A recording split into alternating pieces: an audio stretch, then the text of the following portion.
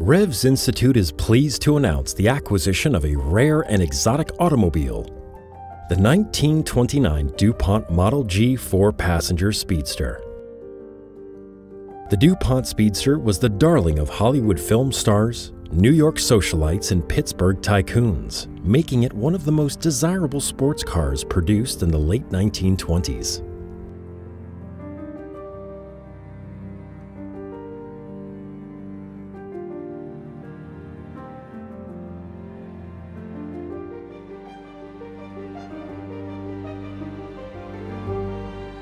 One of 15 built and one of only 3 still in existence.